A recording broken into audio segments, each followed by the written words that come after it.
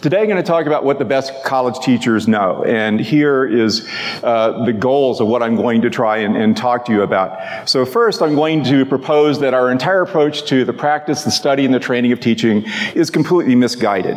Right? It's a pretty modest goal there. I'm going to say that it focuses too much on what teachers do and not enough on what teachers know. Right? I'm going to present a research-based framework that Bill Servin and I have developed to try and sort of shift the teaching and training of psychology to a more constructive path. And I'm trying to convince you that this is really the better way to think about teaching. So that's what this is all about. Now, I didn't just wake up this morning and think I'm going to try and convince everyone that they've been teaching in the wrong way.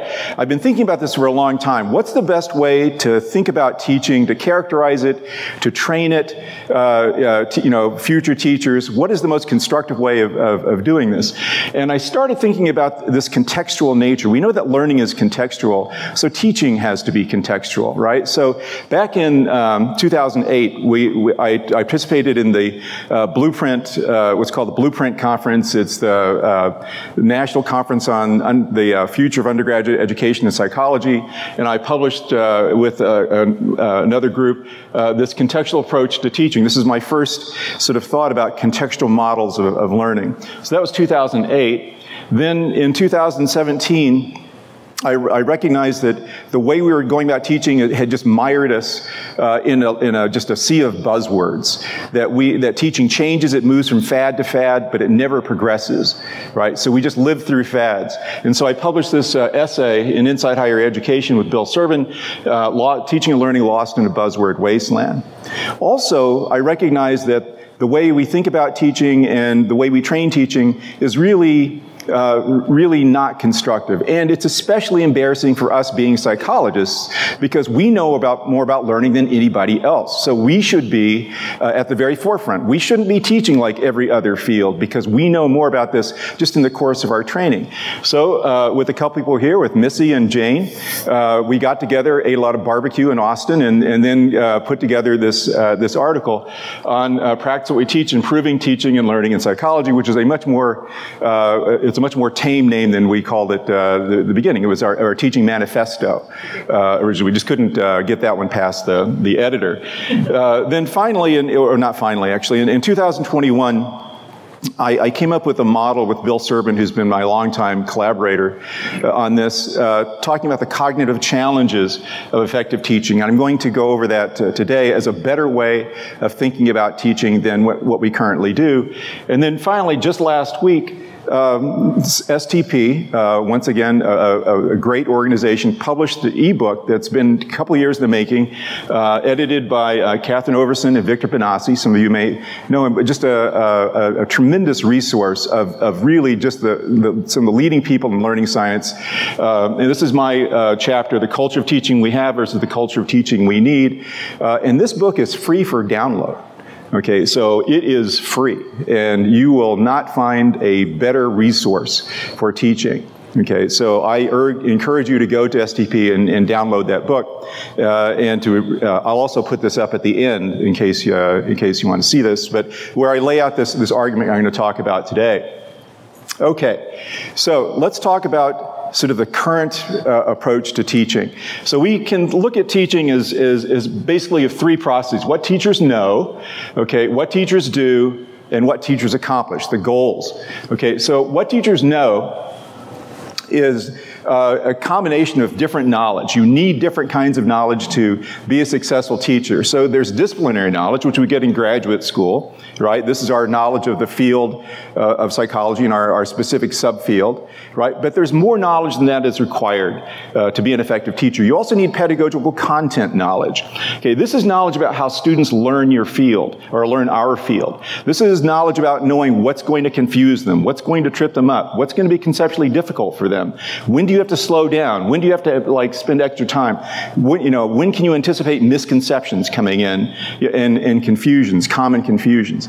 And then lastly, how people learn. And this is, the basics of how people learn. And this is the part where psychologists know more about this than anybody else. It takes a combination of these kinds of knowledge to be an effective teacher.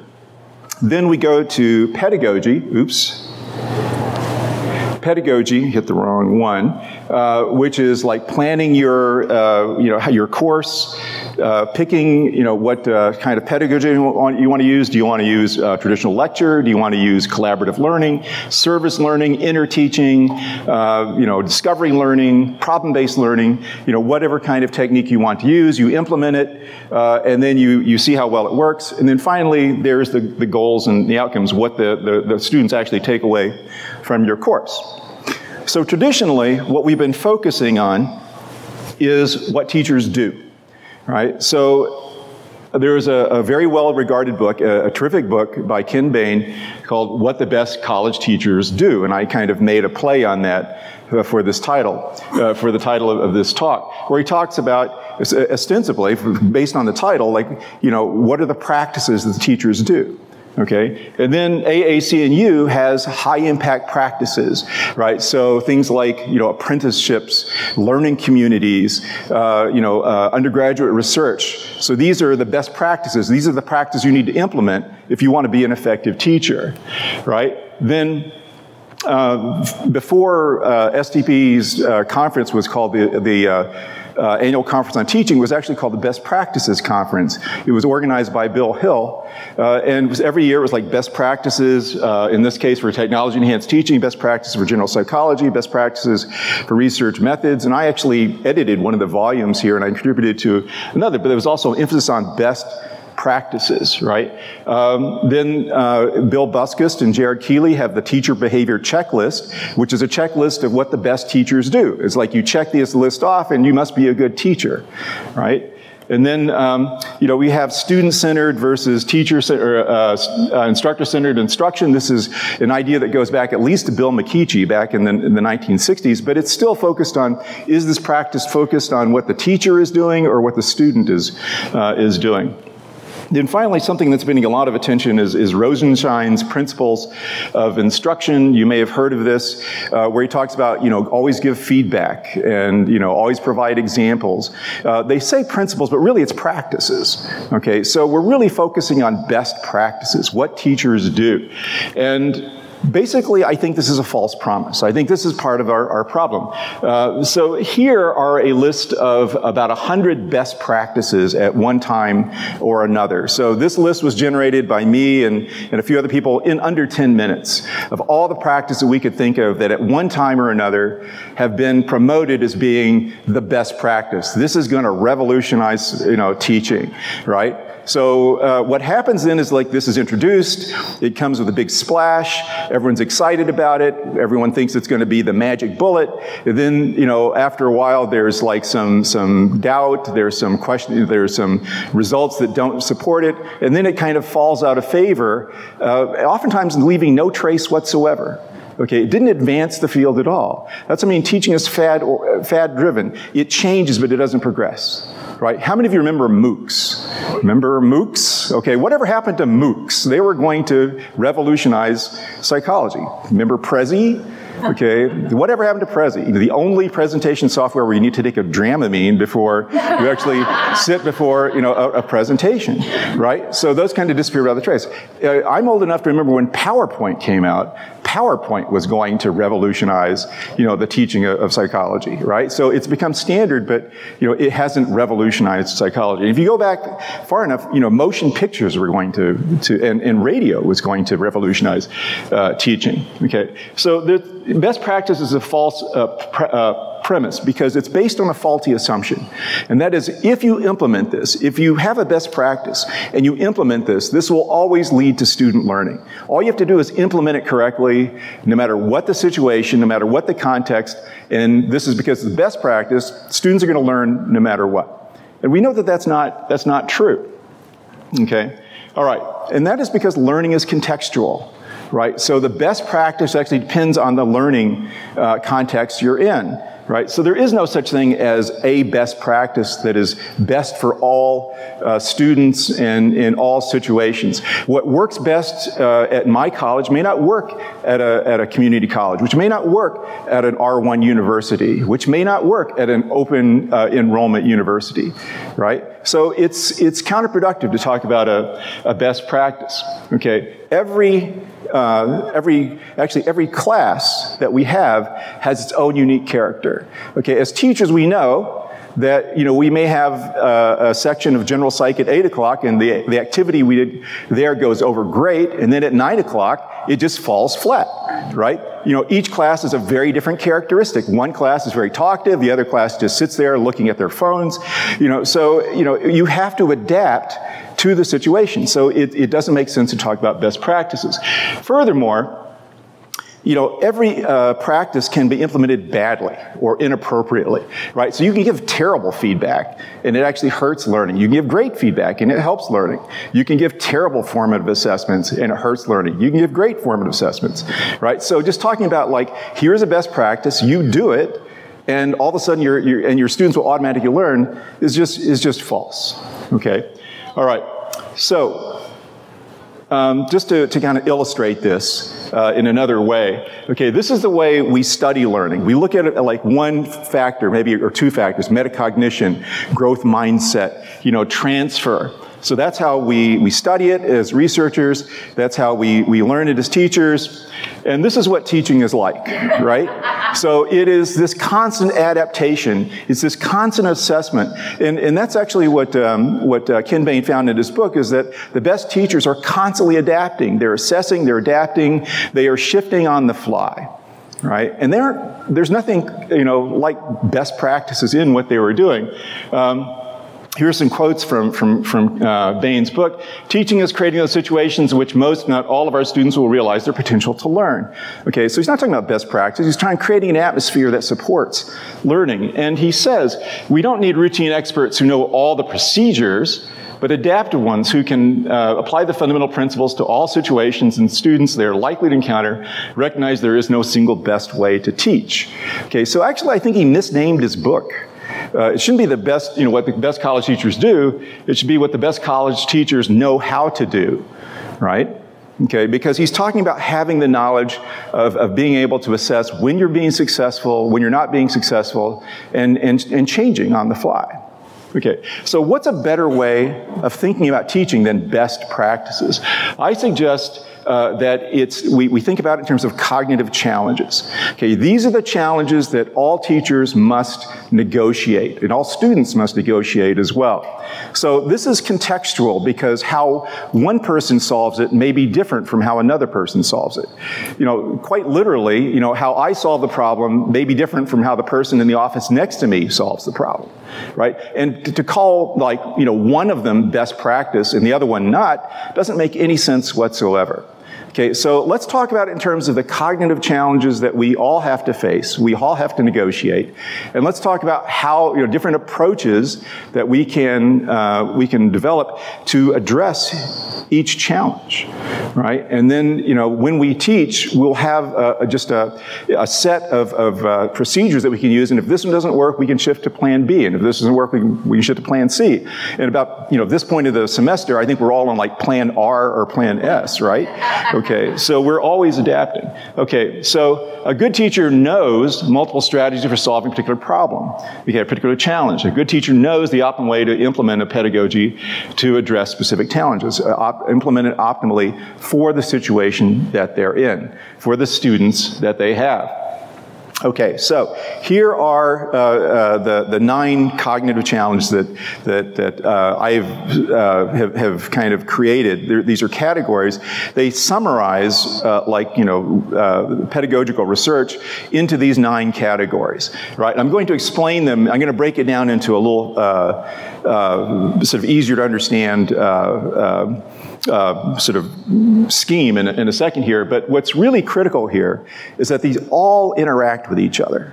Okay, so these challenges are constantly interacting. So what I'm arguing for here is that teaching is managing a 9-way interaction. Okay, teaching is incredibly complex. A good teacher is an incredibly skilled person. It's not just like you use inter-teaching and you're automatically a good teacher, right? You are learning. You're constantly learning. Teaching is a lifelong sort of skill that you have to develop, and it should start in graduate school, right, about training effective teaching techniques. Okay, so 9 is a lot. So Bill Serban broke it down into 4 categories, and I can't take credit for these nice slides. Missy Beers came up with these. Any slide I have up that's aesthetically pleasing, that's Missy. Anything that looks like a 2-year-old did it, that's me. Okay, all right. So we start with what students believe, okay? So mental mindset, the attitudes and beliefs that students have coming into our class, right? So are they predisposed to like it? Are they curious about it? Do they think that they're already bad at it, right? Do they think that they can succeed with sufficient effort, right? Fear and mistrust. Students often think that our job here is to kick out the students who aren't worthy of being there. So they don't trust us. They already see us as being their enemy. They see us as being an obstacle that they've got to get by. Right? And metacognition and self-regulation. Metacognition is your awareness of your own thought processes, and this has to do with your awareness of how much you really understand the concept. So what students believe, what students know. Okay, this has to do with misconceptions. Students come to us with misconceptions. It's just rife in psychology, right? We have all these misconceptions that students come in with, and it's really difficult to change those misconceptions. And I'll give you an example a little later on. Prior knowledge, the biggest predictor of how well you'll learn something is how much you already know about it. So the more you know, the easier it is to learn. Transfer of learning, which is obviously what we're hoping to achieve, where students won't just simply forget about what we teach them, but they will use the information appropriately, beyond our classroom, and they'll remember what they've learned. Okay, and that's an incredibly difficult challenge as well. Students often look at courses as something to be completed and then never thought of again, right? Okay, what students can do, this has to do with cognitive constraints, constraints of selective attention, we're terrible at multitasking, and constraints of mental effort and working memory. Mental effort is a resource limitation, concentration, and then working memory is a capacity limitation. They're linked in some way, but you can think about it as either a limitation of resource or a limitation in capacity. Okay, and then finally, how students learn, ineffective learning strategies. Students prefer the least effective learning strategies because they're easy to do. They're not effective, but that's not their concern. They just want to get through their study session with as little effort as possible. And then metacognition, self-regulation again, but this time we're focusing on self-regulation, which is regulating their own learning. Okay, so let's talk about each of these categories in more detail and talk about like how they manifest themselves in our classes and the kinds of strategies that we can use to try and address them. Okay, so we're going to start with what students believe. Okay, so we've got a typical large classroom here, and you've got students with different thoughts here. So this student is thinking, I don't like this stuff, I'm bad at it, and it's pointless. Okay, I'm only in here because it's required, and I'm really going to just do the minimal amount to get a passing grade, and I'll never think about it again. Okay, so that's an attitude that's obviously not going to lend itself to, critical thinking, right? And so we can't just present information. We've got to try and change and address that attitude, right? Okay, another student is thinking this is where they weed out the people who don't belong. This is a gatekeeper course. This is where they find the people who don't belong here, and they kick them out. Okay, another person's like, I already know all this stuff. Okay, for right or wrong, we have students who are grossly overconfident, right? So this is student mental mindset, where they have an attitude and belief, and we need to address that mindset if we want to have students learn successfully. It doesn't have anything to do with our knowledge of our field. It has to do with understanding the attitudes that students come in with and trying to change that. And once again, who's better at persuasion and changing attitudes than psychologists are, right? So we have another advantage there. This is student fear and mistrust, right? They think that you're the enemy, right? And then this is metacognition. This is understanding, awareness of your own level of understanding, or not being aware of your own level of understanding.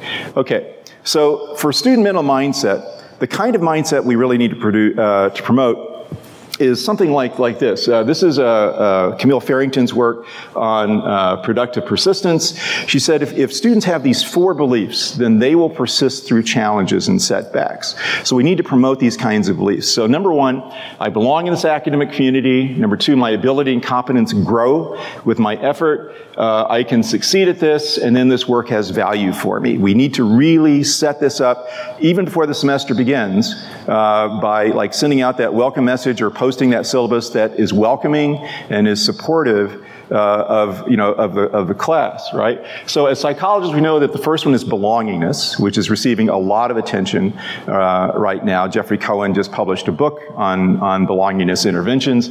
The second one is growth mindset, Carol Dweck's work. A lot of you are already familiar with this, the idea that you can succeed through your own efforts. Then academic self-efficacy, that I have the ability to succeed if I put forth the effort. And the last one, the work having value for me. So we tend to take that for granted because, of course, it's interesting to us already, but students don't automatically think so, right? And there is growing evidence that the teacher's mindset is just as important as the student's mindset. So if you believe in a fixed mindset that some students are worthy and some students are not, then that's really going to hurt those students who are like ill-prepared but are capable. They're going to see this as being not worth trying if you've already like passed judgment on them, right? So we have to be very careful about the mindset, our own mindset that we project there. Okay. Now, something about another aspect of mindset that I've been thinking about a lot lately is curiosity. Curiosity is a personality trait, but it's also a state that we can create. Okay, and if you don't have curiosity, it's like eating when you're already full. Right? So there's not a lot of motivation, but if you create curiosity as a mindset, I really care about this stuff, then that's really going to be helpful to you. You sort of have students recognize that there's something that they don't know, or something that they don't understand adequately, and it is important for them to fill that gap. And you have them use effective learning strategies so they remember this, and you are a trustworthy source of information so that next time this comes up, they will remember that you said this and you are really a very trustworthy source of information. Okay. And then there's student trust in the teacher. This is something that I've been working on a lot with my colleague Jack Berry. And trust is actually an incredibly important component for student motivation and student perseverance. And there's actually not a lot of research on this. So this is how we define trust: students' willingness to risk vulnerability and pursue challenging work. Okay, due to the belief that the teacher is competent, demonstrates integrity, will act in ways that are beneficial to the student's learning. All right, so this is a judgment on the student's part about your intentions, okay, about your ability and what you're trying to accomplish. If they see you as being competent, they see you as being having integrity, of treating them with dignity and respect, as seeing them as humans, and then also being on their side as being advocates for their learning, they will work harder for you. They will take on greater challenges. They will persist longer for you. They will, persevere through setbacks, right? So this is incredibly important to kind of create this sense of student trust. And it can be violated just unintentionally, just, if they see that you're playing favorites, certain classes or certain majors, certain students. If you make a disparaging remark about certain groups, you can violate that trust, and that has huge negative consequences. So one way of increasing trust is through what's called wise feedback. This is David Yeager's work at the University of Texas. Just imagine if you fail a student, and then of course you write, "Please see me." Do they ever come and see you? Well, probably not, right? But if you cite, your paper contains a number of errors that are easily correctable. I see you're using some inefficient strategies and these problems. Please come to my office and we can go over this, and I think I can really help you with this. Are they more likely to see you in that way? Right. It's called wise feedback, and it has three components to it. I'm holding the whole class to high standards. In other words, I'm not singling you out for criticism, right? You have the ability to reach those standards, and I will provide you with the resources you need, right? So as long as you communicate those three aspects of wise feedback, the students will be much more likely to trust you and to come and see you. And this works especially well with minoritized students, African American students in predominantly white institutions. So this is a really powerful way of gaining trust. Okay, so just to recap, student mental mindset, it's the student beliefs and attitudes they have. You need to explain the value of the work. You need to promote belongingness and productive persistence. Okay, fear and mistrust, acknowledge those fears. I teach statistics, so the first thing I do is I say, I know no one becomes a psych major in order to take statistics and research methods. So I said, I know you're uncomfortable being here, but really, this is a really valuable course, and it'll be a positive experience for you. Okay, and then metacognition. I didn't really talk about this one. Provide ample feedback opportunities and show them how to use that feedback, because students don't necessarily know what to make of the feedback that they get. And you have to kind of say, if you did this, then you really need to study this more and things like that. Okay, so moving on to what students know, using knowledge. All right, so here we have a general psych class at a large university looking at an image of the brain, a multicolored image of the brain, and someone says, oh yeah, I remember this from AP Psych. They already have gone over this once. Whereas another student is going, oh, so that's what a brain looks like. They don't even really, they've never seen one before. This is all new to them, right? Another person is saying, I hope we learn about left brain and right brain people, okay? And then the fourth, another one is going, oh, so that's why my grandfather was paralyzed on the left side after his stroke damaged his right frontal lobe, right? One of these days I'm going to have a student like that, but hopefully let's say we actually have one that's there. So this is prior knowledge, right? So oftentimes our students come to us with different levels of prior knowledge. For some, it's a rehash of things they've already had before. Others, it's brand new. And we don't want to punish those people who've never had it before, okay? We want to sort of provide the support that can bring them up to speed. We don't want our exam, or we don't want our grades to reflect prior knowledge instead of what they're actually capable of learning in the course of our classes, right? This is misconceptions that students bring with them, and this is transfer of learning, which is incredibly difficult to do, right? Okay, so let's talk a bit about the importance of prior knowledge and how it has an effect. There's this YouTube channel, this professional poker player named Brad Owen, and I just really like listening to him, even though I don't play Texas Hold'em. But this is, I sort of just took this transcript. I got a king 5 suited in a big blind, there's a straddle on the button, then raise it to 40, I call for 30 more, the under the gun calls, we're going 3 ways to the flop, it's jack 6, 4, rainbow. What in the world does that mean? Okay, so, if you know poker, I think it makes sense, it makes sense to him, right? But if you don't have that prior knowledge, you can't understand what's going on. And that's what it's like for our students who've never had psychology before, sitting in introductory psychology class, right? So we think it's really clear. Okay, but if they don't have the prior knowledge, then they don't know what's going on. So that's the importance of prior knowledge. Okay. All right, so that's prior knowledge. Now, here is tenacious misconceptions. So this is an example from Carl Wieman, who is a physicist, he won the Nobel Prize, and he donated the prize to set up a foundation to improve science education. So, the sound of the violin.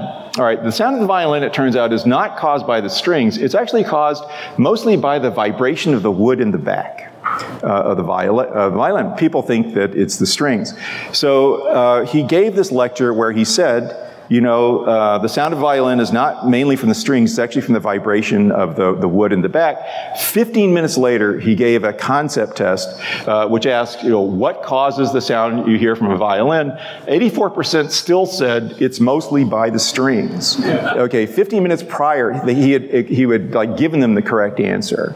Okay, because the students, already knew that, and they didn't really feel like they needed to modify that because it's something they were already sure about. Right? So think of all the misconceptions that students come in with in our psychology classes. Okay, so insufficient prior knowledge. you've got to find a way to build up that prior knowledge, to give the students who don't have a background a chance to catch up. And one of the sort of silver linings from the pandemic is that we all have recorded lectures now that we can like post and give those students a chance to kind of go over them, but they have to use them correctly. Now I'm finding that most of my students, they use them while, they play them at twice speed as they're driving through Starbucks, and like I said, I listened to it 5 times. I don't know why I didn't do well on the exam. So you have to, that gets to ineffective learning strategies, which we'll talk about a little later, but give them ways of catching up. Bill Serban really likes practice quizzes to help them to do that, to really focus on what they don't know and help them to catch up. Misconceptions, it's incredibly difficult to correct misconceptions, but you need to have refutational teaching where you raise this misconception and then you refute it. And if this happens across like multiple courses, you're more likely to correct the misconception there. And then transfer of learning, being very intentional, giving students opportunities to apply the knowledge in different contexts, right? So not just teaching it once, but actually using different formative assessments to kind of make sure that they think about this across other situations that are relevant to them. Okay. So what students can do, recognizing constraints. So here is a class looking at the world's worst PowerPoint slide, right? Okay, so this person is going, where am I supposed to be looking? All right, because they're not even sure like where they're supposed to pay attention, because the speaker, the lecturer is speaking and there's so much information here, they have no idea where they're supposed to be looking. And the chances are they're not looking in the right place, right? Then, like, I can't keep up with everything he's saying, so this is just simply, like, there's too many pieces of information for me to keep track of here. And then this other person's like, I've overwhelmed, I give up. This is too much for me to concentrate on, right? So this is the constraint of selective attention, right? So that we can only pay attention to sort of one focus at a time, okay? Then this is the constraint of mental effort and working memory. So one of them is this is like working memory. This is the number of items you can keep, which is about 4. And then I'm overwhelmed. This is like the limit of mental effort or concentration. You can, like I say, you can think of it as a constraint on the number of items. You could think of it a constraint as a mental resource. Either way, it's a major constraint on learning. Okay, so oftentimes we forget about the constraint of selective attention, and we create our own conflicts within the classroom. All right, so I always will go and watch new instructors teach and give them feedback when I hired them. And so it's very typical to have a teacher saying stuff over here while the PowerPoint has different information over here, and you're creating like an example of multitasking. And of course, what do students do as soon as a new PowerPoint slide goes up? They just start writing it down. They're not paying attention to what you're saying, right? So what you need to do is learn to like blank things out, while you're talking.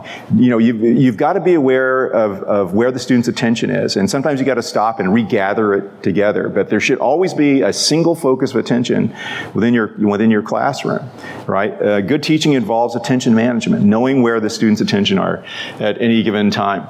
Okay, all right. So let's talk about mental effort, because this is something that teachers oftentimes don't understand adequately. Okay, so this has to do with mental effort and cognitive load. So mental effort is concentration, and it's a limited resource. We only have a limited amount of it. Cognitive load is the amount of mental effort that a task takes, right? So there's always a limited amount of mental effort available to our students, right? And it varies depending on how tired they are, or how sleep deprived they are, if they've had an energy drink right before class, and things like that. Now, teaching involves different kinds of cognitive load. Intrinsic load is the amount of mental effort required to understand a concept. Nothing you can do about it. Some concepts are more difficult to understand than others. If they're just trying to like define a simple term, you know, that is relatively simple, but if it's a complex term like statistical significance, which depends on understanding other terms like probability and decision making and type 1 and type 2 errors, that's a high cognitive load term there. So that's intrinsic load. Nothing you can do about that. That's the mental effort it takes to understand the concept. This is the germane load. This is the load that's required from the pedagogy you choose. Okay, so one of the advantages of lecturing actually is it has relatively low cognitive load because the student is sitting there and can concentrate. If you use service learning, where they're in a new situation, they've got to have to learn like what's going on in this, you know, in this situation. Like you send them to a retirement center to interview, you know, elderly people. They've got to know, like, you know, they're in this new situation. They got to meet these new people. That's taking load. Okay, that's germane load. And then extraneous load is load that's caused by any other kind of distraction, stuff that's going on that's not related to the task at all. So like these are the jokes you tell, the cute memes you have, and other things like that. So the combined cognitive load of your teaching has to be less than the available mental effort. Okay? And if it is not less, if the combined cognitive load of teaching is greater than the available mental effort, your students will be overwhelmed and they're not going to learn anything. Okay, so you've always got to be aware of the cognitive load of your students. And it's easy for us to forget what this is like because we've devoted our lives to studying our topic, and it's automatic for us, and we forget what it's like to learn something for the first time. It's called the curse of expertise, right? So we're going to do, this is the audience participation part of the talk. Okay, I'm going to have you name the days of the week out loud and in order as fast as you can. And I'm going to make you a bet that you can't do it in under 10 seconds. I'm going to bet you an order of beignets at Cafe Du Monde that you cannot do it in under 10 seconds. Ready? You ready? You with me? Everybody together? Ready, set, go. No. In alphabetical order. Okay. All right. So, you know, days of the week in alphabetical order. Ready, set, go.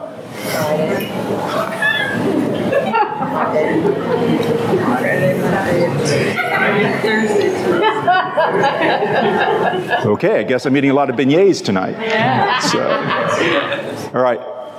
Did you, those of you tried it, did you feel like, wow, that was really tough, right? This was, you know, you really had to think about it. I saw a lot of eyes go heavenward here, right? And you really think about it. That's what it's like to be overwhelmed, to have like a lot of cognitive load that you're dealing with.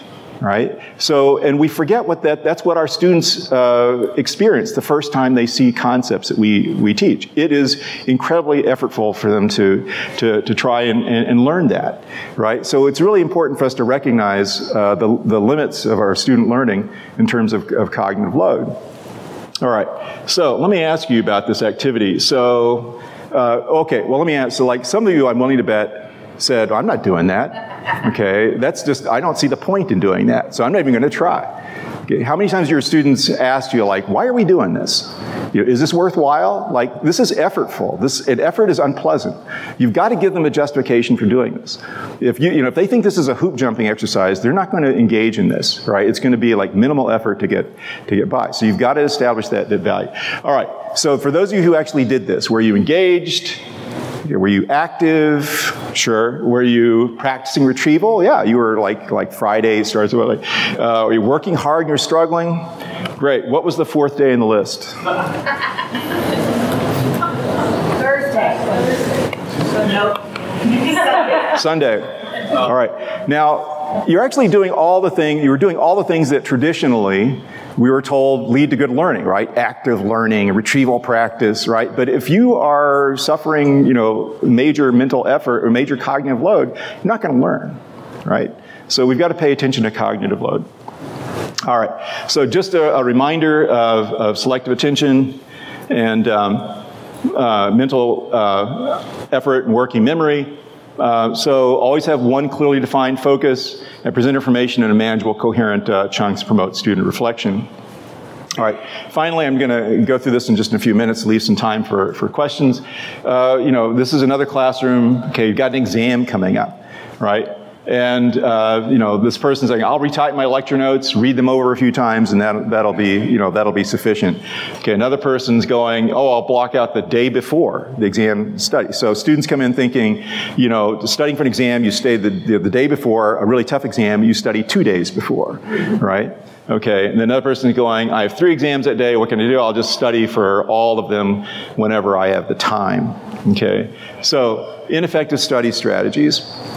All right, and then this is poor self-regulation, where they don't plan well enough ahead to kind of make sure they have adequate time to study, and they don't sort of use self-assessment to try and understand if they study well enough. So we know that students prefer the least effective study strategies, even in the face of contradictory evidence. This is a well-known study by Jeffrey Karpicki and Blunt, where they had students you know, use different strategies for learning and retrieval practice. Was the best in terms of learning, but then when they ask students, like, which one do you think is best, they think that the repeated study is going to be the most effective one. And this is very resistant to change. You know, students did better in retrieval practice. They attribute it to things like, well, I just guessed, you know, I was lucky that time. Right? They don't want to give up the fact that, you know, retrieval practice may be a better way of learning.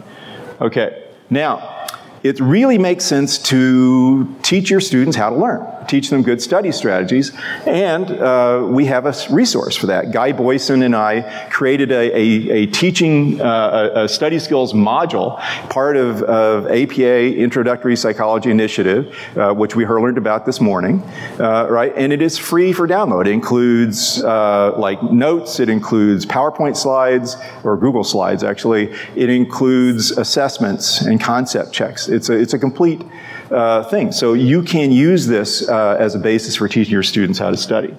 Okay, so ineffective learning strategies. Students use ineffective learning strategies because they're easy to do rather than being effective. So you need to model those strategies. Like, we are using retrieval practice here, which is a really good way to study. And then, you know, we covered this last week, but it's good to space out our studying. You need to model those strategies for students, as well as telling them about them. And self-regulation, you need to give them structure in terms, especially first-year students, about how to structure their study time. Okay. All right. So these are the cognitive challenges of teaching, right? And I think it makes more sense to think about our teaching in terms of these challenges that we have to negotiate, that we have to work with students as partners to try and overcome in order to trying to, like, stick to a best practice. Because best practices have not led to really progress in terms of improving teaching. Okay, so these are our challenges, right? So this is my take-home message for you. Okay, we need to get away from this idea that practice is pedagogy. You know, I use you know, service learning, and that's my pedagogy. That's not pedagogy. The best practice approach is misguided. Pedagogy is theory-driven practice to achieve a learning goal. So you've got to have a goal in mind, like one of the challenges that we're trying to negotiate. Okay, and then, or actually, like, the ones that are outlined this morning in APA, that's a lot of letters there. The APA, IPI, SLOs. So American Psychological Association, Introductory Psychology Initiative, Student Learning Outcomes. The APA, IPI, SLOs. They're laid out for you. Like, here is like a place to, a well-established place to start. So start with your learning outcomes you want. Oops. And then, you know, think about them in terms of cognitive challenges that you need to overcome. Select and implement your pedagogy to address the challenges for your academic context. So formative assessments, examples, feedback, interventions. A lot of times people use clicker questions without really knowing why. It's like they've heard it's a kind of a good idea, that it's something that good teachers do. But here, what you need to do is like, I'm using this clicker question to address misconceptions.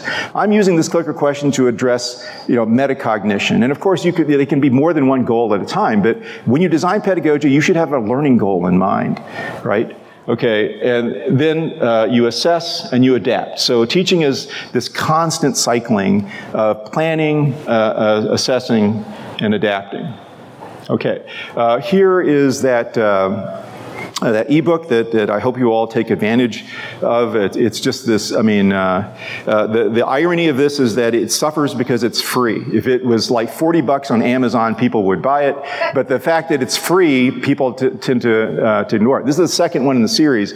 The previous one was in 2014, and I think it kind of got overlooked because it was a free download, but it's like some of the best people in learning science. Okay, so thank you very much for your attention. Be happy to answer any questions that you have. 2 minutes.